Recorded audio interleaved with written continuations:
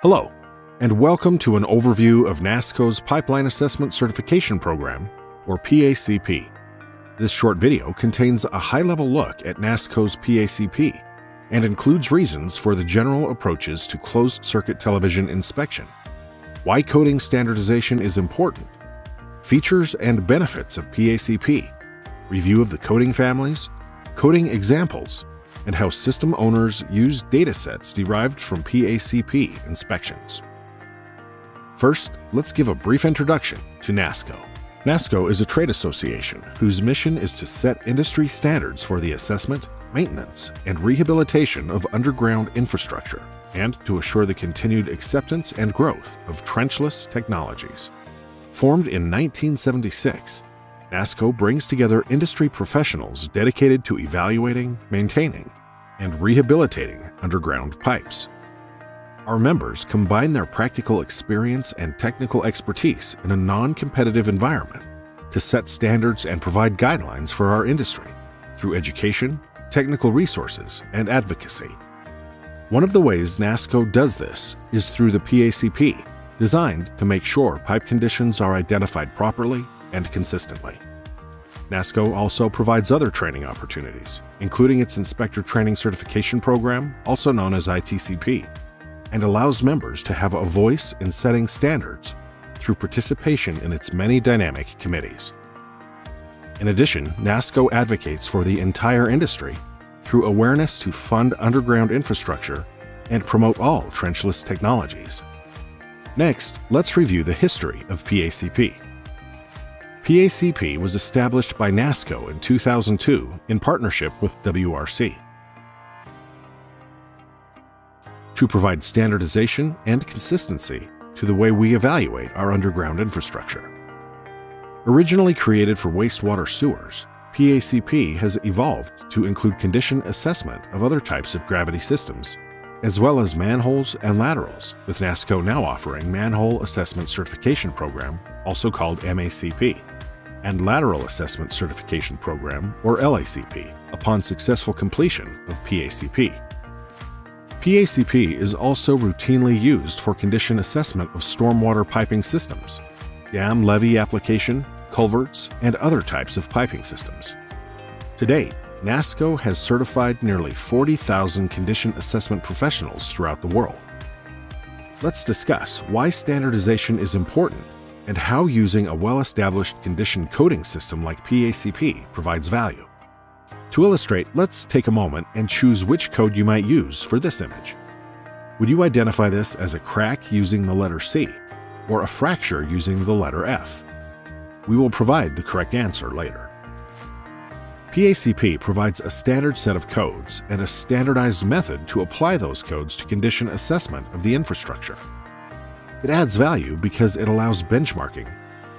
In addition, it provides a universal language for assessment, provides ability to chronicle deterioration, avoids redundant effort, integrates data from various software products, which allows flexibility to add custom fields, improves quality and consistency of observations, and it advances professionalism.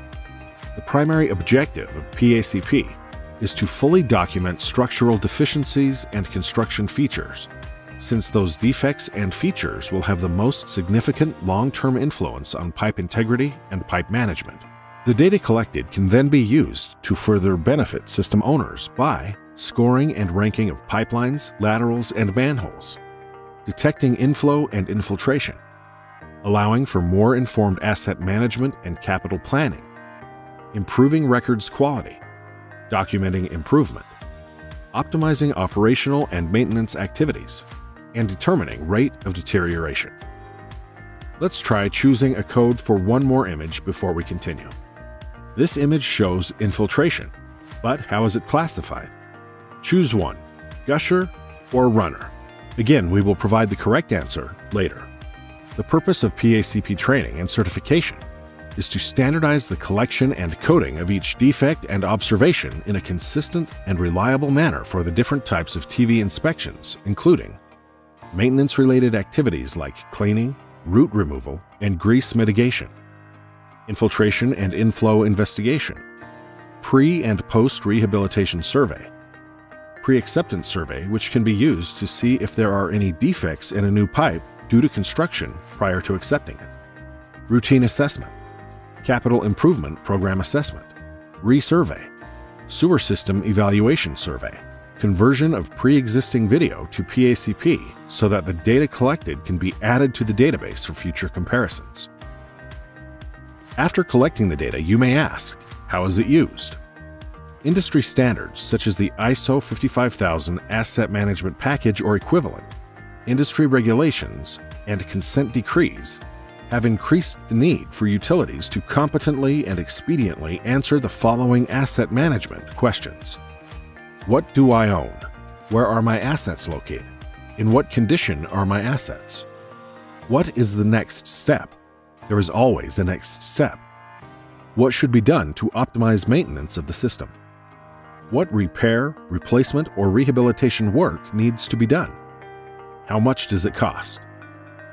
By utilizing PACP to answer these questions, utilities will have access to fact-based data to ascertain the state of each asset in the system. This allows utilities to efficiently assess the condition or likelihood of failure of each asset, along with determining the consequence of failure and any mitigation efforts to determine the business risk exposure. The utility can prioritize, budget, and schedule various operation, maintenance, renewal, or replacement tasks over time. This can be accomplished since defects are correctly identified and coded, regardless of how many defects are encountered in the segment. The data are then used as a basis for the following: create an archive of all descriptive pipe system data, develop a condition rating for each pipe segment, display results on a map, provide follow-up recommendations, establish benchmarks to compare with future inspections of the same line. This provides the ability to chronicle deterioration, establish reinspection frequencies and/or repair, rehabilitation, or replacement needs. Standardized data collection is necessary to accomplish this. With PACP, we have organization, tracking, forecasting, and prioritization capabilities for rehabilitation and replacement planning.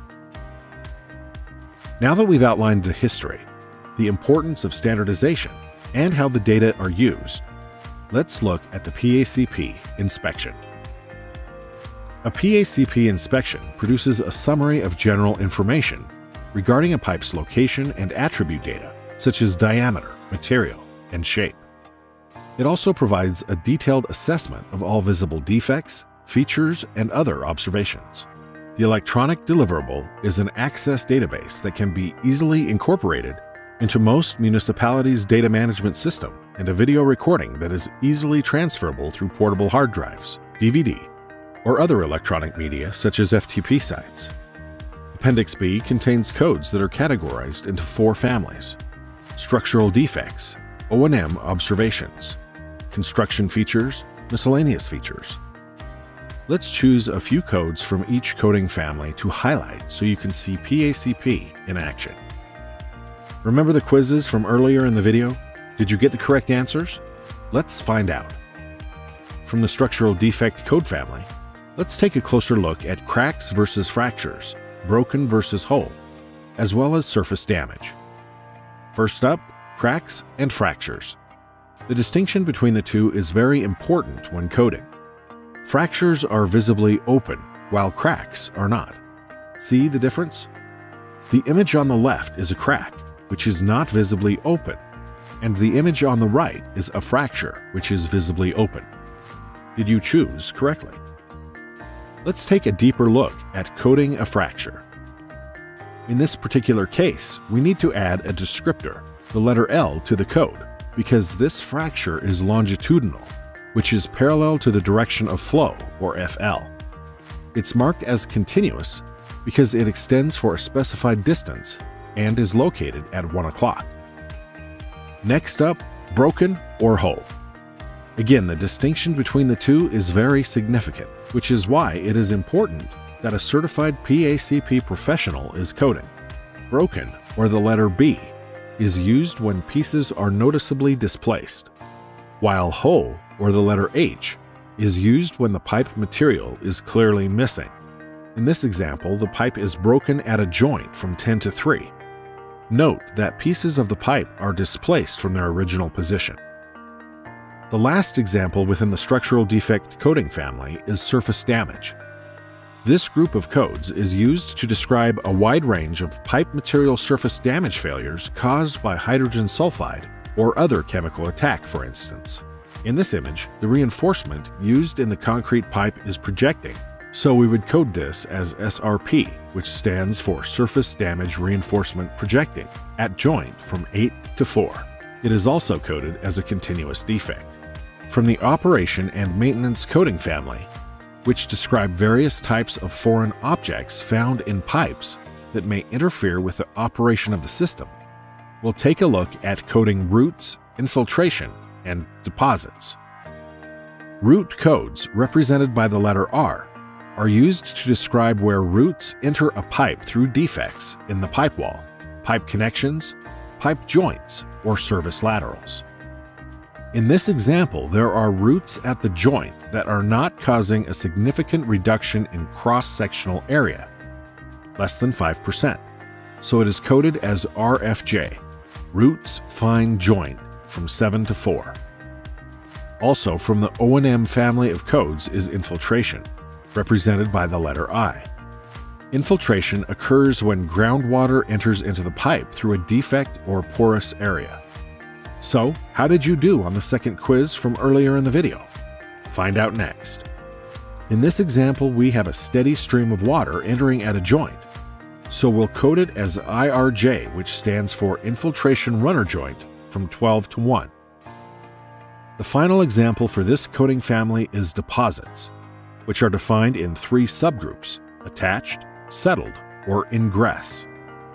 In this particular case, material such as sand or silt has been washed into the pipe from the surrounding ground. It is coded as DNF, Deposits Ingress Fine, and it's impeding the flow by roughly 40% at the joint from 2 to 8.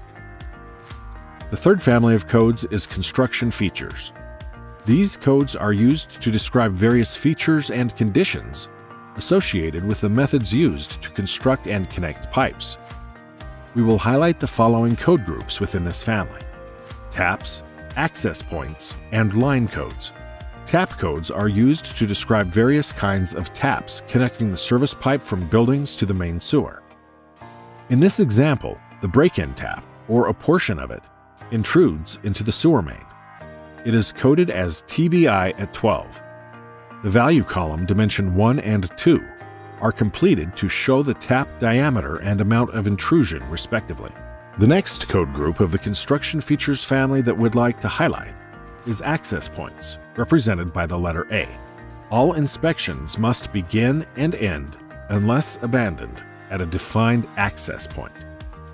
In this case, the access point is a catch basin, so we would code it as ACB, which stands for Access Point Catch Basin. Remarks are used to provide additional information. Moving on to line codes, or the letter L. These codes are used to describe a visible change in the direction of the pipe.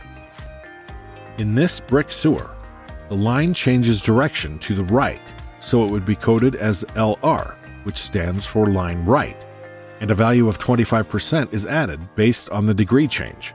It is also continuous because it extends more than 3 feet. And last but not least, the miscellaneous feature family of codes includes general features and defects that are not included elsewhere. We will be showing examples of shape and size change, water level sag, and survey abandoned.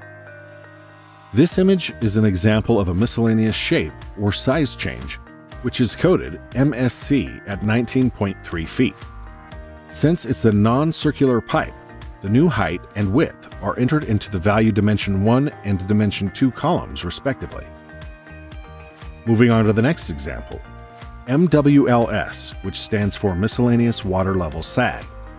This is used to indicate the presence of a sag, dip, or low spot in the pipe. In this case, it's a continuous defect with a value of 50%, which represents the percentage of sag. Our final coding example is MSA, or Miscellaneous Survey Abandoned. which is used when the survey cannot be completed for any reason. In this case, the survey was abandoned at 296 feet due to a collapsed pipe, which is noted in the remarks column. So why is PACP training and certification so important? Assessment is the first step in determining how to manage assets with time and funding limitations. It provides consistent, reliable, and defendable data. The data collected are used to make decisions regarding maintenance and rehabilitation of the system. Professionalism of the TV inspection industry is advanced by using this standard. Communities benefit through safe and healthy water and wastewater systems that are properly maintained. Certified PACP pros are all environmentalists, preventing sewage from polluting streams and rivers every day. Become a PACP pro today. Classes are scheduled by our certified trainers across the US, Canada, Central America, and South America, and are available in English, Spanish, and French Canadian. Go to NASSCO.org to find a PACP class, trainer, or to find NASSCO videos, courses, and technical resources. PACP is a prerequisite for MACP and LACP and can be taught together in one class. PACP certification is valid for a period of 3 years, and recertification may be achieved online or in a classroom. In addition to providing credentials to properly code pipe conditions as a PACP certified individual, continuing education units are available. To learn more, visit NASSCO.org.